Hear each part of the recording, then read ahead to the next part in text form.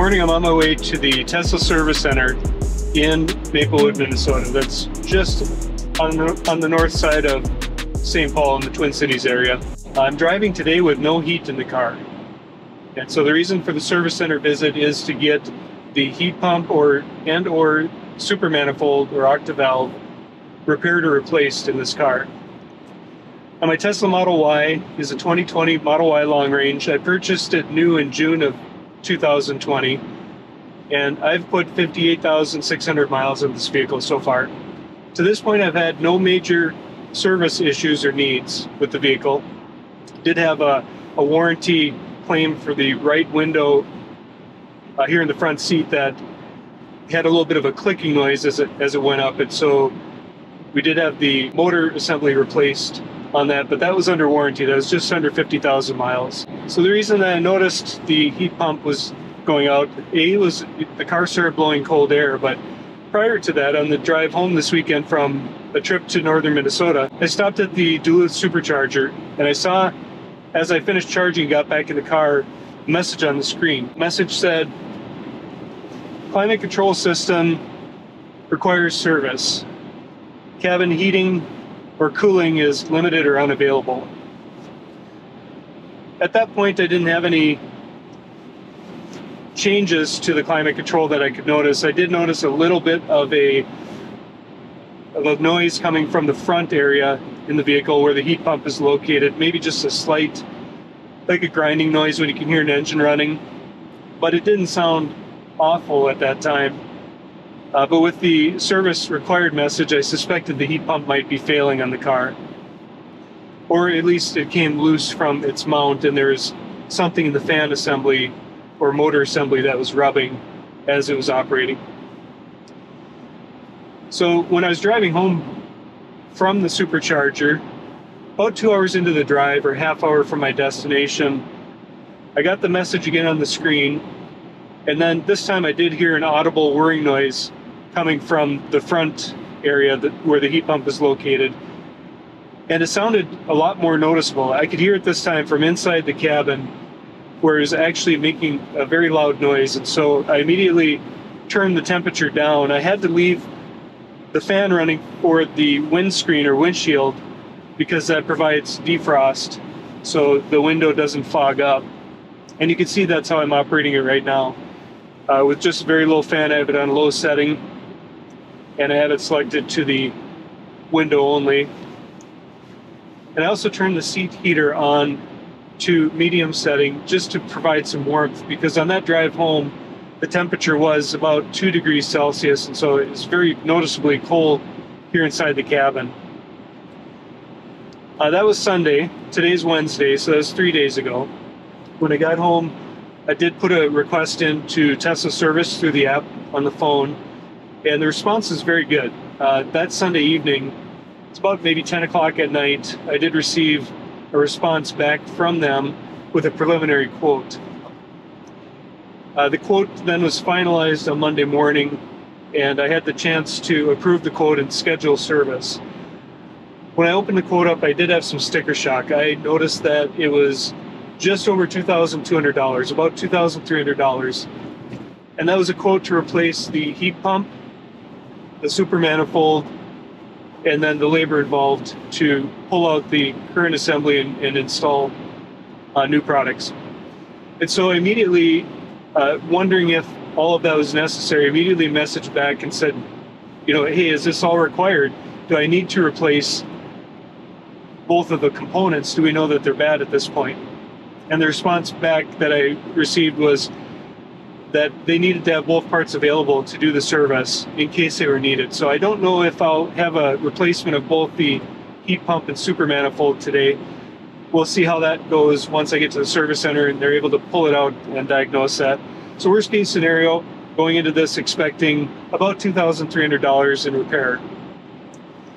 The reason I am getting this repair done now rather quickly is because it's the middle of winter here in Wisconsin. The outside air temperature today on this drive has been between 0 and 2 degrees Celsius. So it's right around the freezing mark, and it's very cool, very chilly here in the cabin. You can see I'm wearing gloves. I'm concerned not only for my own comfort as I drive the car, but also for comfort of my occupants or passengers if we do need to travel or take any road trips for the rest of the winter. And then coming into the summer, we'll need air conditioning as well. So it's really not an optional repair. I feel like I need to get this functional and functional soon.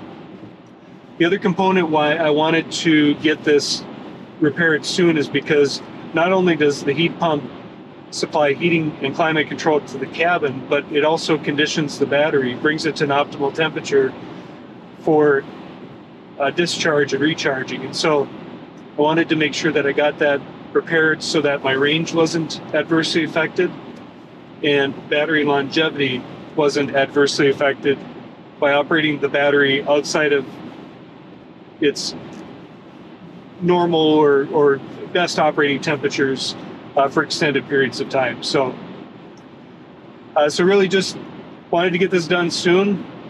Don't know what it's going to cost at this point until we get there and they pull it apart.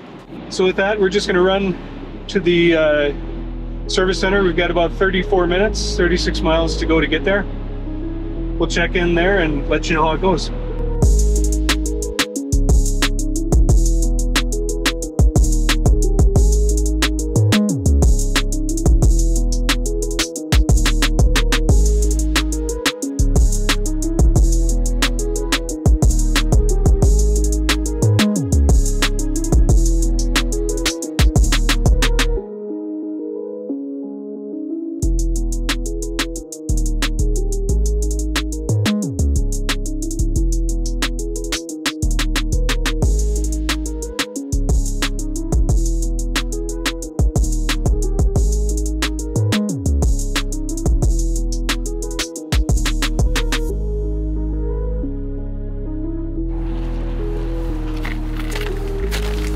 So it does look like the Tesla is going to be ready tomorrow. They think that the repair for this will take overnight. They do have to replace both the Supermanifold and the heat pump itself, which is more than a one-day job. So I'm going to take the loaner car back to Eau Claire and come back in tomorrow, check in with you guys then and let you know how it did. All right, so just a little update here as I wait. I did get a call from the Tesla service representative inside. I'm actually just outside, so I popped inside and talked with him, and he said they found some additional issues with the system. All right, so a little bit of good news, bad news scenario here. First, the good news, that's that the car will be done today. It should be done between 5 and 6 tonight, which is about the time that they go home. So I'm just hanging out here waiting to pick up my Model Y, and then I'll be heading back to Eau Claire. Now for the bad news, they did find some additional damage in the lines going into the heating cooling system from the Supermanifold. So you have to replace those lines as well. And unfortunately, that's going to make it more expensive than what the initial quote was. So I won't know exactly how much until I go inside after the service is done and settle up the bill. I'll let you guys know what that is.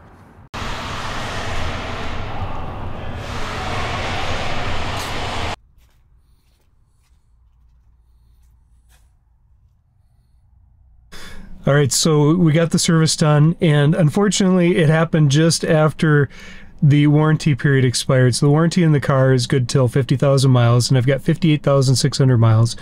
So the total bill for this, for the heat pump, the Supermanifold, and the lines going into the heating and cooling system in the car was $3,694. That's labor and parts both. And so unfortunately it was pretty expensive to get that part replaced. And in fact, the service bay guy told me that of the different types of service that they've seen in Teslas, the heat pump replacement is one of the most expensive maintenance things if it occurs. The other cool thing I want to show you guys, just looking out here,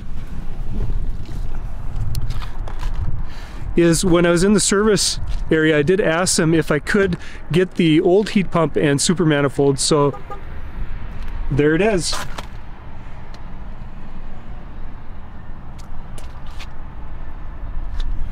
So I'm not really sure what I'm going to do with that. I'll probably make a future video just to show what it is, maybe show it up close a little bit for those that are interested in it.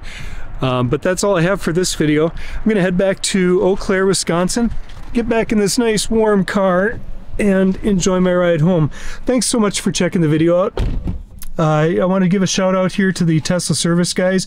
Super professional, and they got me in 3 days, got it fixed, works good as new, and back on the road here, same day service. I also had a loaner car that I used for the day just to get around, so I wasn't incredibly bored just waiting for my car to be fixed. So that's all I have for this video. Just want to thank you guys again, and we'll catch you on the next one.